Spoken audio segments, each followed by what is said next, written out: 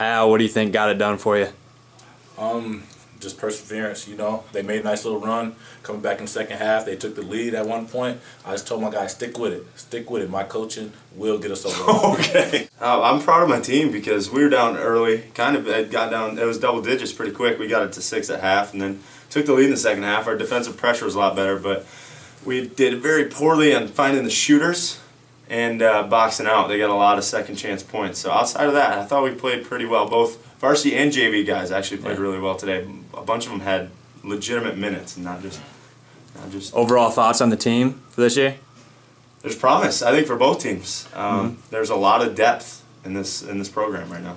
Yeah, I mean the talent is there. You know, they just got to mesh together, play good together, and I think they can put a good product out on the court this year. Thanks. You're welcome.